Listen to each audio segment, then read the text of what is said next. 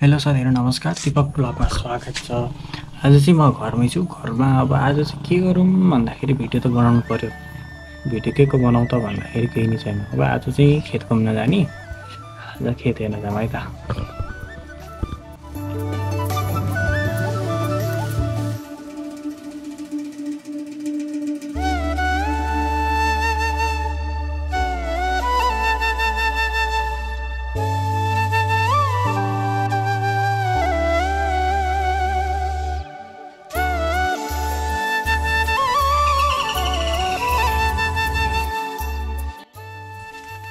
कस्तो मजाको अम्बक लगाएन नि यहाँनिर।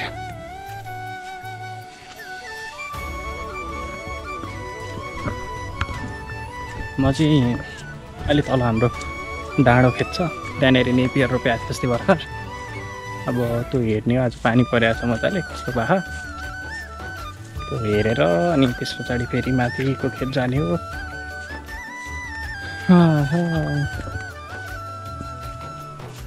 मजाको जङ्गल छ फेरि।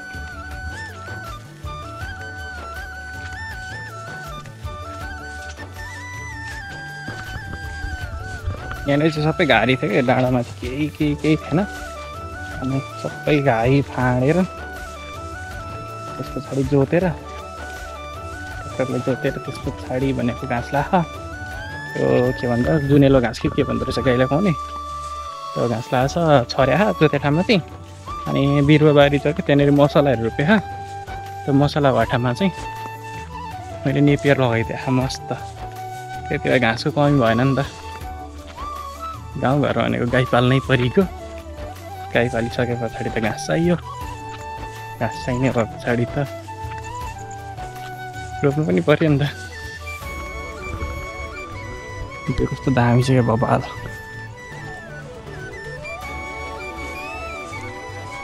यो भिडियो हेर्नु नि, यो गाउँको यसरी खेत आएको भिडियो चाहिँ विदेशमा भएको बेला मात्रै महत्त्व बुझिन्छ कि गाउँ कस्तो भयो होला, बारी कस्तो भयो होला, हरियाली कस्तो होला भनेर। त्यो विदेशमा स्पेसली खाडी मुलुक आँखा नि गाउँको यति धेरै याद आउँछ नि, भोगे खायो त्यो चाहिँ।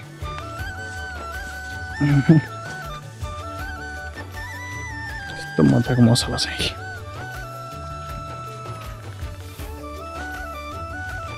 यही हो हाम्रो खेत चाहिँ। यहाँनिर चाहिँ यो नेपियर उताटी नेपियर लाख देखिन्छ नि होला, डाक्टर डाक्ली देखिरह होला। यो चाहिँ जुनेलो र मकै मिसाएर रोपिदिएको थियो। यता बाँसघारी छ अनि उतानिर खोला छ, कमल खोला नजिकै छ। यहाँनिर चाहिँ केही हुँदैन, घारी मात्रै। यहाँ कति घारी पञ्चाछ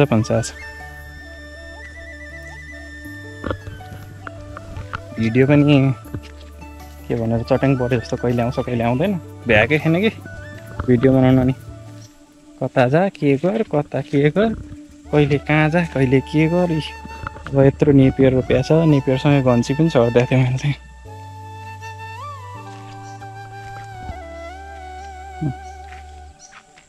यस्तो मस्त रोप्या नि। पहिला हामी सानो हुँदाखेरि यतापट्टि राँगा चराउँथ्यौँ, यतापट्टि ठुलो खोला झार्थ्यो। अहिले चाहिँ खोला छेउमै आइसक्यो। त्यहाँदेखि देखाउँछु अहिले म यतापट्टि खोला। हामी चाहिँ दाजुभाइ यहाँनिर मस्त बस्थ्यौँ, खेल्थ्यौँ। यहाँनिर एउटा त्यो बाङ्गेको यस्तो आएर बाङ्गेको एल आकारको बाँस थियो कि, अनि कुर्सी बाँस भन्दै हामी चाहिँ त्यहाँ बस्थ्यौँ कि खेलेर। भाँडाकुटी खेल्ने ठाउँमा हाम्रो सानो गयो। पानी गरेर सबै नेपियर जाग्ने भयो। अनि यो हिजो काटेँ मैले, सबै नचाहिँदो रुखहरू आएको थियो कि बिरुवाहरू, घारी मात्रै भएको थियो, सबै काट्दै आइज मैले। अब यति फाँडिसक्यो यहाँनिर, यहाँभित्र पनि नेपियरै लगाइदिने भनेर भन्न थाले आयो। अब यति बाँकी छ, यता एउटा गर छ अनि यो बिरुवाबारी भइहाल्यो। एउटा गऱ्यो यता, त्यहाँनिर बाँसघारी छ। यो घाँस थाहा छ कि छैन? यो घाँस चाहिँ मेन्दला भन्छ, बाख्रालाई घाँस अरे। बाख्राले हाम्रो चाहिँ बाख्राले खाएन। थुप्रो लाग्छ मेन्दला घाँस नि।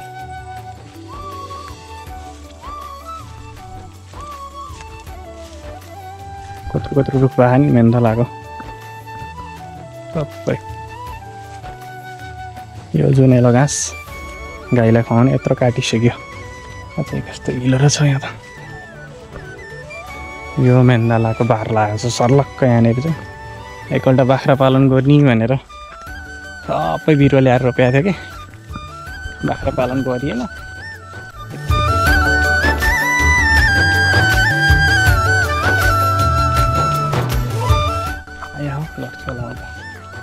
मैले त्यहाँसम्म काट्नु भएको छ। म यहाँबाट पसेको थिएँ। यो जुन खुर्किएको ठाउँ हो नि, यतापट्टि उतापट्टि त्यस्तो छैन। जर्रै लगाएको ठाउँ चाहिँ मैले काटेको। मैले घाँस काटेर आएको चाहिँ अर्को ठाउँ, अर्कोचोटिदेखि घाँसै पलाउन मान्दैन। त्यहाँ पनि नेपियर यो के भन्छ मेन्दला नि लाग्छ।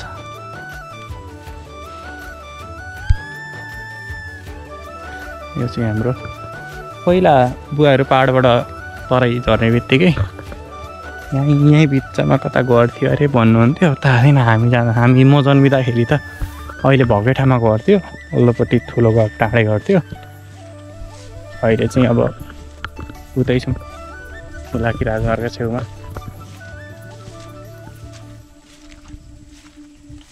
पहिला खेल्न आउने ठाउँ हो कि पहिल्यै बिर्सिन त्यही भएर। अब यहाँको यति बिरुवा चाहिँ फाडिसके पछाडि घारी फाडिसकेर निपेर लगाइदिइसके पछाडि घाँसको दुःख हुँदैन। अब हामी खोला धार हेर्न जान्छौँ है त।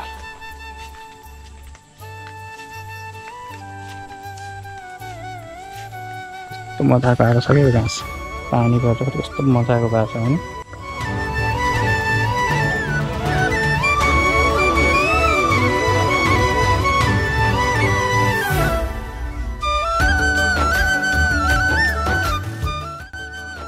यो चाहिँ बाँसगारी हामीले पछि लगाएको, यतापट्टिको चाहिँ पुरानो बाँसगारी हो यो चाहिँ।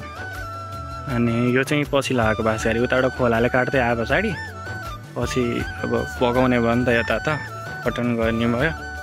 त्यही भएर पछिलाई राम्रो होस् भनेर यो काँडे बाँस हुन्छ क्या यो तराईतिर चाहिँ। अब पाहाडतिर त हुँदैन होला यो खालको बाँस, यो भित्र पसिन सक्नुहुन्छ। यस्तो घारी हुन्छ नि झ्याम्लो। यहाँ खोला आइपुग्यो है। यो खोलामा हामी कति पौडी खेल्थ्यौँ। खोला यहाँनिर एउटा पैसाको रुख थियो क्या, अहिले छ कि छैन? छ यो। यसलाई हामी यो जुन रुख छ यो रुखलाई हामी पैसाको रुख भन्छौँ क्या।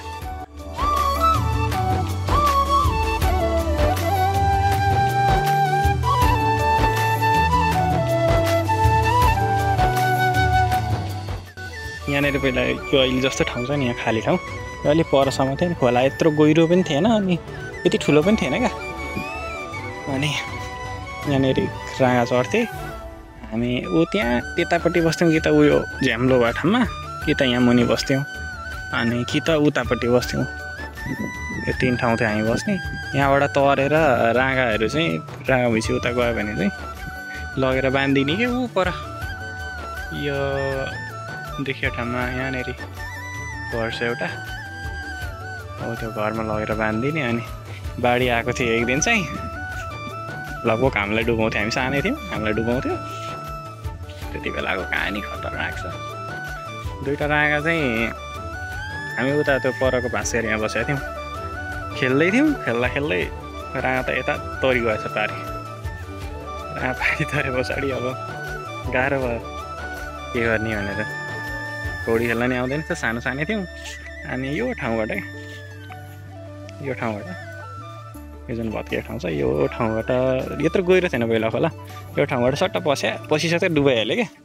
दाजुभाइ 2जनै डुबिगयो। कसो गरेर पारी त गइएन, वारी नि आयो। यस्तै काँसहरू थियो, लामो काँस पक्रेर वारी आइयो, राँगा लगिगयो पर। कसो गरेर बुवाले लिएर आउनु सानो गाली खाएको त त्यति बेला राँगा किन्न पारी त्यसलाई रुम्न पठाएको खेलेर भने त्यही पर यहाँको बाँसगारीमा थियो। यहाँ पल्लो बाँसगारीमा खेलेर बसिरहेको थियौँ दाजुभाइ। कहानी राम्रो राम्रो छ कि ठाउँमा आउँदाखेरि यति आनन्द लाग्छ नि म यो मेमोरी पनि हुन्छ आफूलाई बाहिर कुनै देश गयो भने यस्तो थियो ठाउँ भनेर सम्झना पनि हुन्छ इन्टरटेनमेन्ट पनि भयो त्यस्तै हो अनि यहाँ जङ्गलभित्र एउटा रुख छ कि त्यो रुख चाहिँ यस्तो एडभान्स रुख हो नि म सानो हुँदा जत्रो देखेको त्यो रुख अहिले पनि त्यत्रै छ सानो हुँदा पत्ता जत्रो लाग्छ त्यसको पत्ता पनि त्यत्रै छ जताको त्यति त केही नै भएको छैन देखाउँछ है त धेरै टाढा छैन उतै नै छ त्यो रुख चाहिँ आउन लाग्यो अब कताबाट बस्नु यताबाट हिलो रहेछ त्यो चाहिँ भाउजूलाई अस्ति भाउजू आएको बेलामा भाउजूले रोप्न लाग्यो भाउजू र अनुष्का आयो दुईजनालाई रोप्न लगाएको उल्टो रोपेर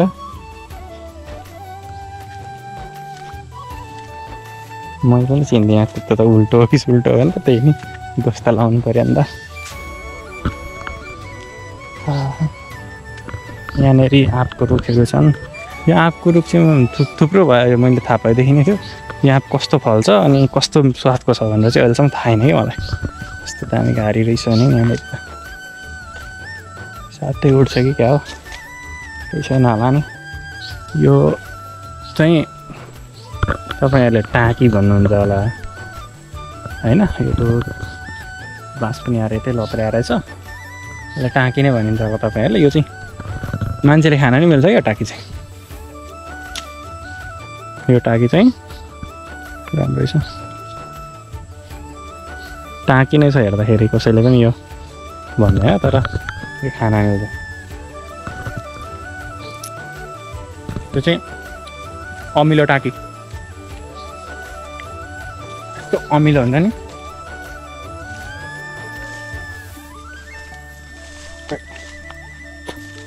खानै सकिँदैन त्यति अमिलो हुन्छ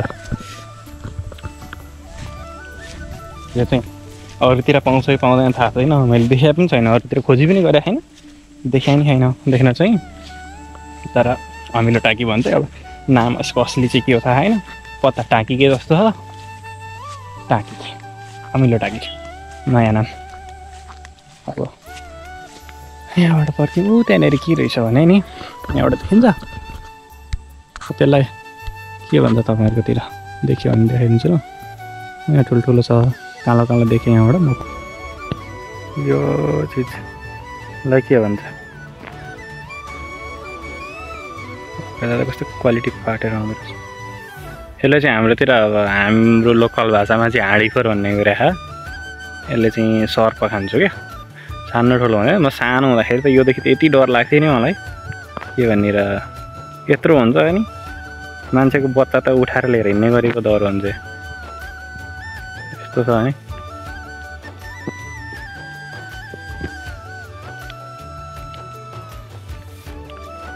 यही ठाउँ हो घुम्न आएको आज रात पर्नु लागिसक्यो यो हाम्रो खेत यो चाहिँ डाँडो खेत हो यहाँनिर चाहिँ धान खेती हुँदैन सिँचाइ पनि पुग्दैन यहाँनिर पानी ओडिँदा पनि ओडाउँदैन भोलुटे माटो छ क्या यतापट्टि फेरि होली चाहिँ माछा द यो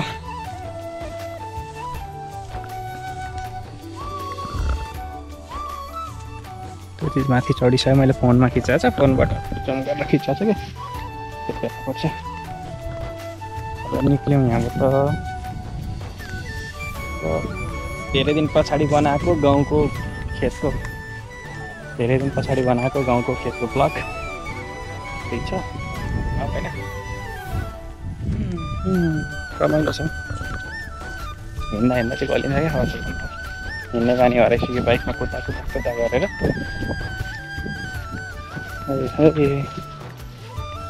यहाँ घारीबाट पो जानुपर्ने रहेछ पहिला चाहिँ यस्तो थिएन कि यहाँनिर एउटा सिमाना गली थियो त्यो डाँडो त्यहाँबाट सर सिधै निक्लिन्थ्यो क्या अहिले त के बाहा बाहा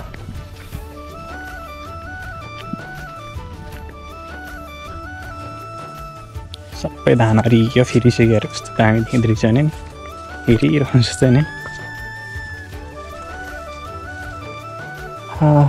पाखे जुका लाग्छ होला यहाँनिर त सानो गाडी छैन कताबाट जानु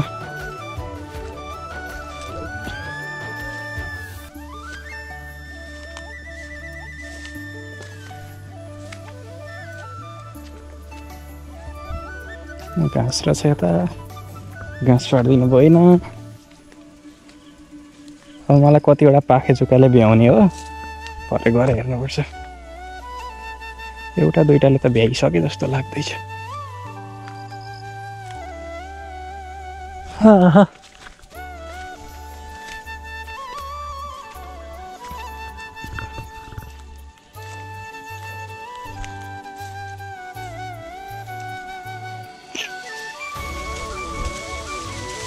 अय्या घुमिसक्यो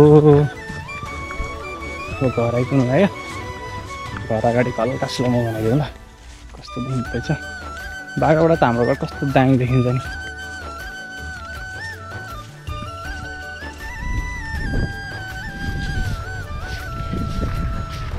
अस्तिको अघिल्लो भिडियोमा चाहिँ हामी यो मन्दिर एउटा बोलबम गएको माइखोलासम्म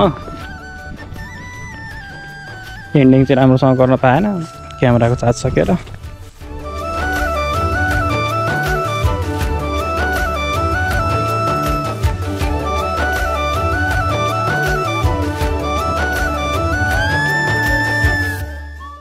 यो चाहिँ के भन्छ महेन्द्र राजमार्ग भन्ने छ उलाकी राजमार्ग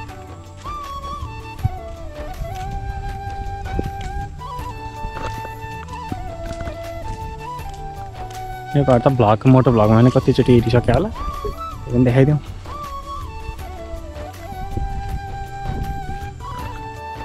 गाउँतिर चाहिँ धारा हुँदैन कि यस्तो चिज हुन्छ है सबैलाई थाहा छँदैछ ल त्यो देखाइरहेँ मैले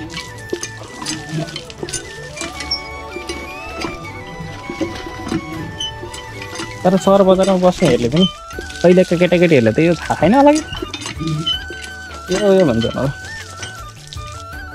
अब गाउँ घुमिहाल्यो आजको भिडियोलाई यहीँ टुङ्गाइदिउँ एउटा सिनेमेटिक ट्राई गर्छु कस्तो हुन्छ र हालिदिन्छ है त